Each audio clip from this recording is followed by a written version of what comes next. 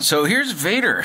I should preface this by saying that I've never actually owned a PlayArts Kai before, believe it or not. All these years, never owned one. Handled some of the smaller ones, but never one of these big boys. And it's really cool. It's nicely detailed throughout. He's big. I mean, you look at him in my hand. He's like 10 inches tall. He's not a small guy. He's made out of harder and softer plastic depending on where you are. So for example, you know, around the chest here, you can see I can squeeze the rubber a little bit, but inside here you can't, but here you can a little bit. Shoulder pads, once again, soft. Don't know how that compares to other PlayArts Kais, but the detail is, you know, the molding is nice. The joints click and everything moves and rotates and is on a ball joint. The paint is, I want to say it's okay. Now, once again, we're not sure about the legitimacy of this product, and I just want to point out a couple of things paint-wise. There's a little bit of overspray in this area, and just some of the detail in this, the paint is not, I mean, it's fine. But if it was, I have to wonder if that's, you know, would be like, for example, if you look here on the belt, you see just like a couple of smudgy bits. Whether or not that would have gone through the whole QA process. And here, and again, I don't know if this is detailing, like weathering, or is that, you know, an improper spray. I don't know. Anyway, while we're on the back here, you can see this is rubber.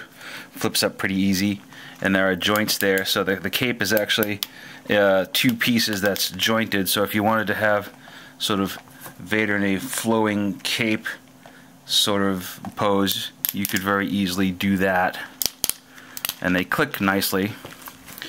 The head turns. It's a little stiff, but it does what it needs to do.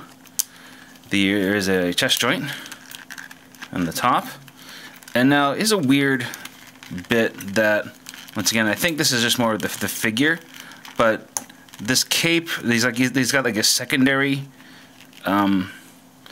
capes, his lower capes, I don't know what you call them, but those ride a little high if you're not paying attention to it. So it can look a little weird, like if you accidentally jammed them up here, you'll end up seeing the joints in the legs, and that's probably not something you want. So you just make them ride a little low. But while you're down here, you can see, yeah, clicky joints, rotates. There's a double knee joint there, and nice ball joint. And there's even a little, there's a toe swivel. So overall, I mean, like I said, the figure is, it's really nicely done. I really didn't put a lot of thought to standing him up there. You'll have to forgive me. So there are accessories that come with Vader. He comes with a lightsaber. Two lightsabers, actually. One of which is a little weird. I mean, it's not translucent, but I mean, in any version of it, it's not translucent, so it's not like this is a KO artifact of it. You know, it's supposed to be solid with this little white glint at the top. The handle is nicely detailed all around, so no complaints there.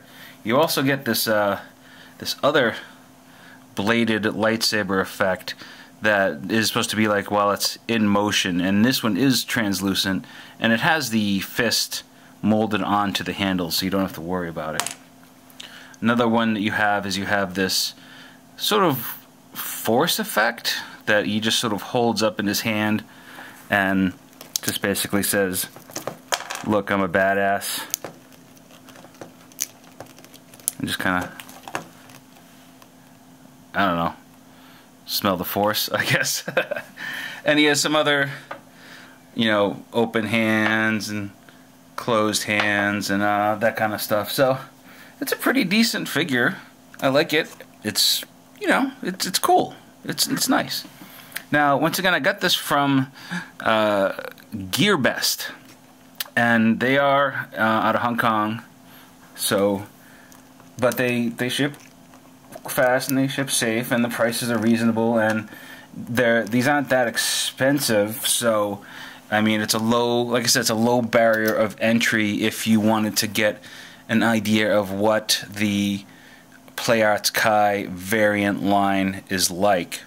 It's like, on one hand, I don't necessarily condone out and out forgeries, but on the other hand, these things are rather expensive on the regular market. So to get one of pretty much the same quality for a fraction of the cost to see what the deal is with these figures is not bad. So just be aware of what you may be getting into, but I can tell you that I am, you know, reasonably picky about my figures, and this is a really great quality figure.